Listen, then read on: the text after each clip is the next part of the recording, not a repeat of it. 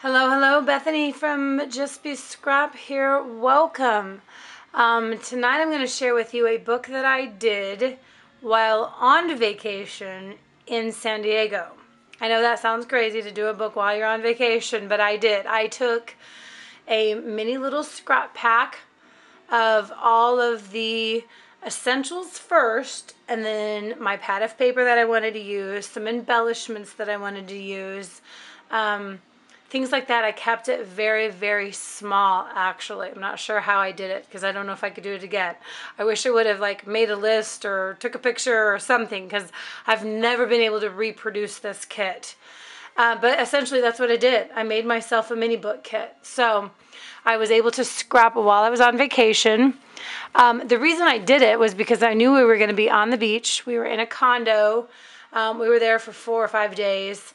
And I can't go 3 or 4 days without doing something creative. I knew there was going to be a couple nights that we were going to be in, and I am not a sit and watch TV type of girl. So this is what I did. The people that we were with were all from our job, so they all like to sit around and play cards. I'm not a card player. So this is what I did while they played cards. And I came up with a really cute mini book that I absolutely love. It's one of my favorite books. It is a 4x4. I used coasters, just the chipboard coasters that you can buy. I did do some corner punches on each of my inside pages. Actually, my inside pages are just cardstock. I apologize. I was thinking they were all coasters. They're not. Just my covers are coasters. But this is what I did. I had the paper, I took a square punch, I had some letters, some flowers, some little buttons, my circle punch obviously right there, my stapler, a couple pieces of ribbon that matched my paper line, a couple of my favorite stamps, some Seven Gypsies products I love, a little one of those little office tab thingies, and just made my book while I was there. Now my pictures I added in later, of course, because I was taking pictures while I was there, and I didn't have access to a printer because I print all my stuff at home. So I did add the pictures in later, but everything was done when I got home. And I had a super cute book. As you can tell, I did not do the journaling yet.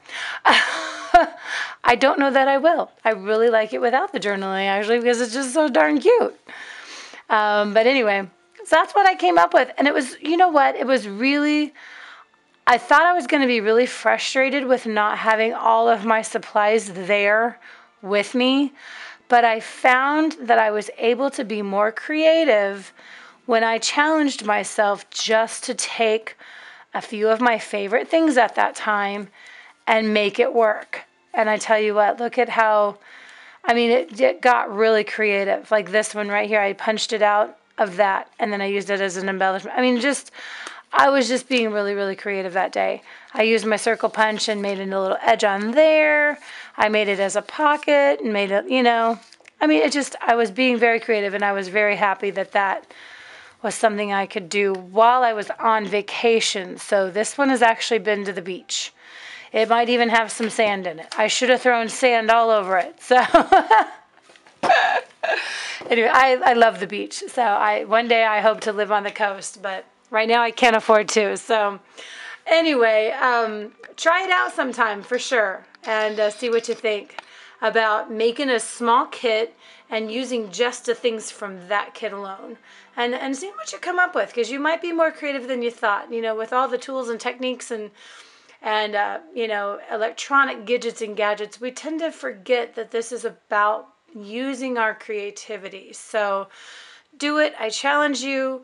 Leave me a comment, leave me something, and let me know what you think. So, all right, check me out. My blog is justbescrap.com, and thank you. Thank you so much.